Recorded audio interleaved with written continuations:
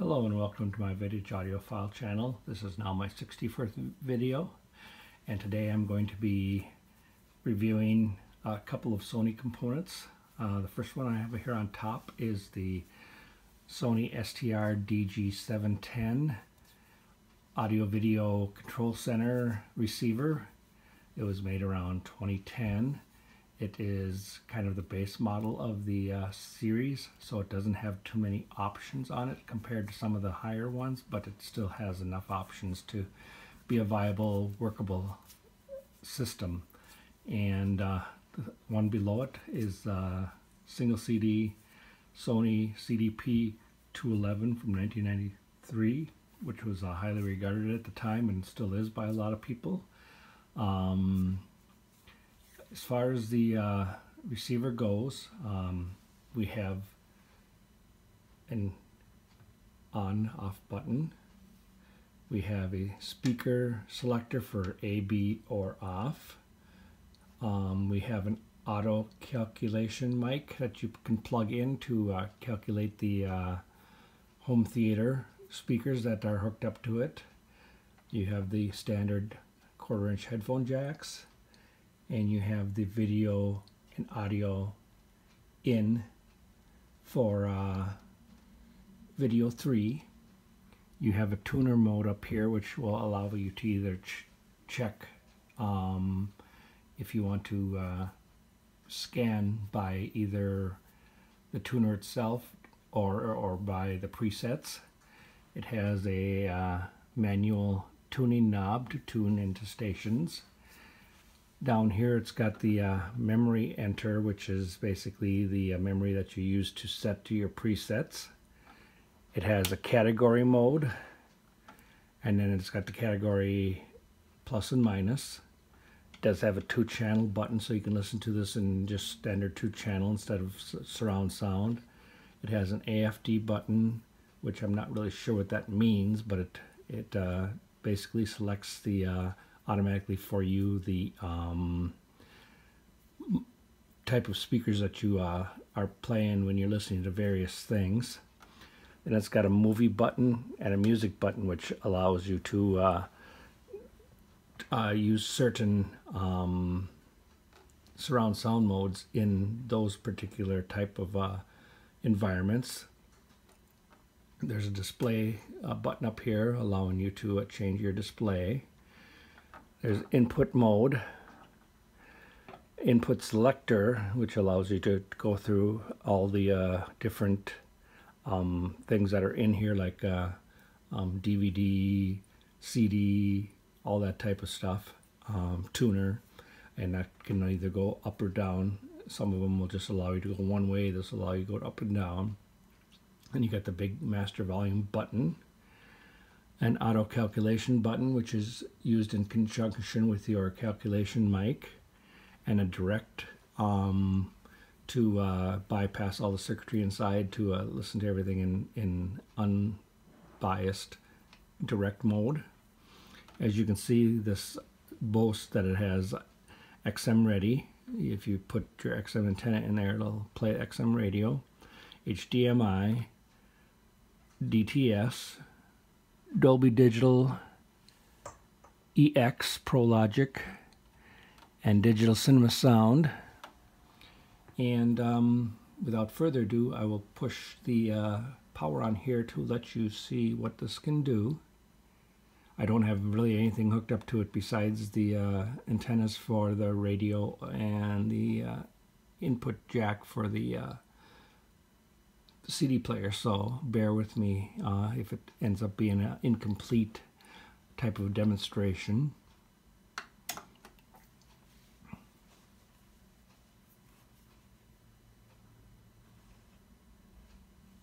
Right now we're going to be listening to 2-channel mode on the tuner. Proud to be a JD Power dealer of excellence. We believe in new adventures and celebrating life.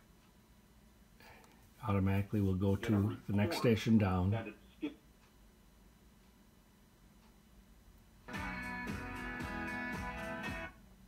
one thing I like about this tuner a lot is that it is very sensitive and will allow me to pick up stations that I just can't pick up easily with other. They might not come in great, but they are definitely better than what some other tuners that I have in some of my other stereos. Some of these stations I'm doing are like 60 miles away, and that's pretty good for a receiver, especially in these days when you've got a lot of radios that don't really emphasize tuners anymore. This one still does, and Sony's always been good about that. As you can see, it stops on a lot of stations, and like I say, some of them are really far away.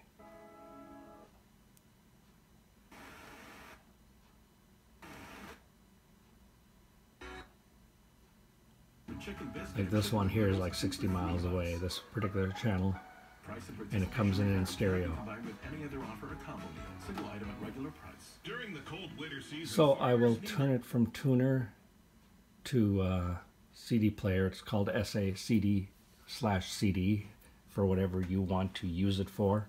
As you can see right now, this shows AFD auto, which is basically 2-channel, but unlike a lot of other receivers that offer 2-channel stereo sound, this one allows you also to add the subwoofer in. You can take this off here, and like I say, it's showing all kinds of different things that are available in this particular receiver, and there's a lot of it. And even do multiple stereo, which is basically the same as the other one that I had on, just showing phantom mode of all the other speakers that aren't hooked up. The one nice thing about this also too is when you do put this in,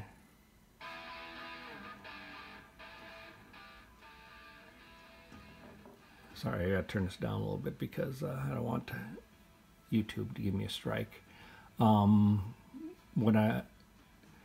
I'm going to try to rectify that by finding a different CD to put in that might be a little harder for them to figure out what I'm playing. So just bear with me a second here.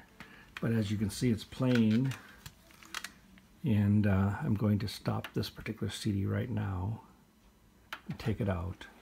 And this, even though this thing is nearly 30 years old, it still works flawlessly, which is a testament to Sony CD players. They always seem to be really well made, and I agree 100%. So I'm going to put this CD on.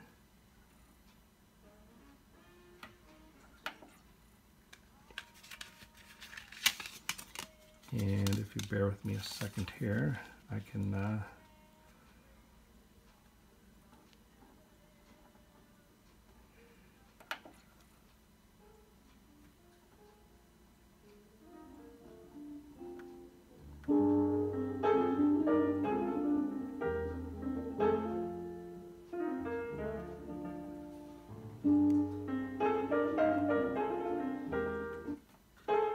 one thing I like about this also is it's got a music thing here where you can actually, even in 2-channel, add effects to it. So now you're in Hall, and you got jazz and concert, and that really adds a lot of echo to it to make it sound even nicer. If you're so and then if you put it into portable mode, it's basically the same as not having it on at all. I'll put it back in 2-channel here.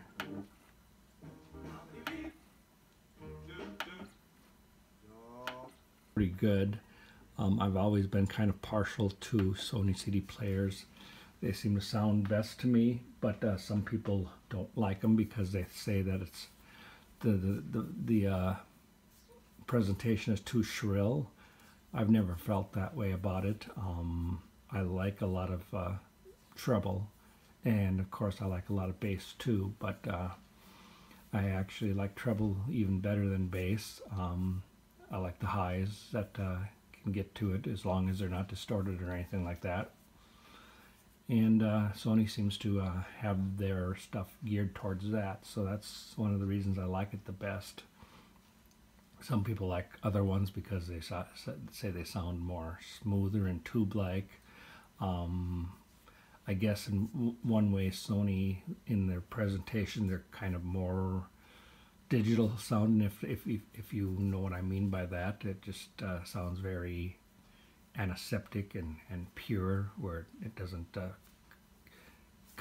color anything at all, and I guess that's my preference. As you can see on this Sony player, it has a lot of buttons here to use on here. Besides your open and close, your play, your pause, stop, fast forward, and reverse for tracks. You can also take your tracks and do them by number. If it's more than 10, you just hit the +10 and then whatever number.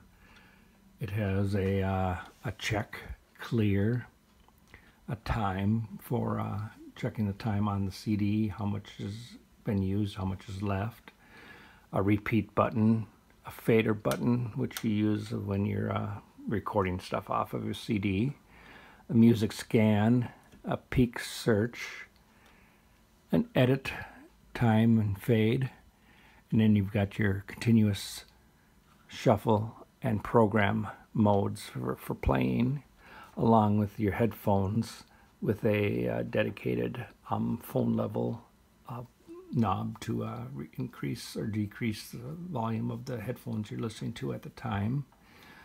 It says this is a high density linear converter with a direct digital sync. It is a very nice machine. If you look online for this particular model, you'll see there's a lot of other people that agree this is one of their nicer ones. Was probably top of the line for single CD players that year, because I think they also made it a 111. And this is a really nice intro to CD music, if you're so inclined to still listen to CDs. I know a lot of people aren't, but I still listen to CDs all the time. And I'll show you some of the other stuff that are in here. So it starts out basically with the CD. You've got your FM channels, your AM channels, your XM radio, your DM port, your video 1, video 2, video 3, DVD, satellite, TV. So as you can see, there are a lot of inputs on the back, and a lot of those inputs, especially the video stuff, is incorporated into either your standard analog style jacks on the back, or if you've got the newer stuff, direct HDMI. So it is a pretty versatile machine for the beginner, and it isn't really that costly these days. You can get a decent one for around $50 if you know where to look for them.